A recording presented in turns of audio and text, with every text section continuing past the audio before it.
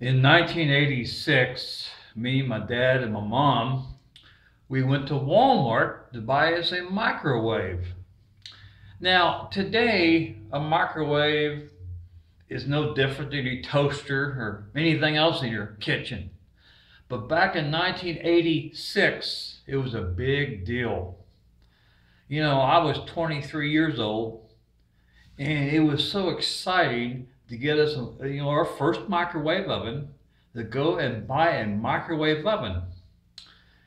And we got some frozen corn dogs with it. Came home. It was so exciting. In 30 seconds, the corn dog, with a stick in it. It was so exciting to microwave a corn dog. And I put mayonnaise and ketchup on my plate and dipped my corn dog in that and ate. It was eating it.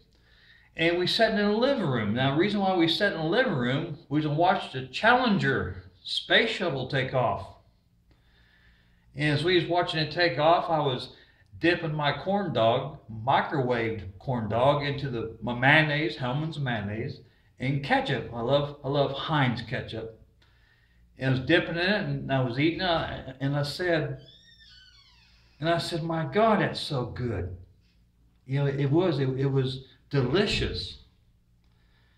And about a minute after I said that, the space shuttle Challenger exploded. It was just numbing, and couldn't eat. I remember setting my plate on the carpet, couldn't eat.